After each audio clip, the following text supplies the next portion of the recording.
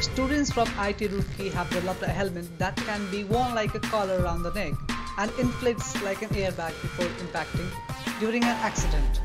Made of Kevlar, a synthetic fiber used to make bulletproof jackets, the inflatable helmets offer better protection than the traditional ones. Regular helmets do not quite distribute the pressure in case of an impact, also do not reduce the peak acceleration. The helmet works like an airbag that opens up in less than 100 milliseconds of impact. Inflatable helmets developed overseas do not have commercial success because the sensors used to detect the speed and decelerations are very expensive. This uses sensors that are cheap and easily available.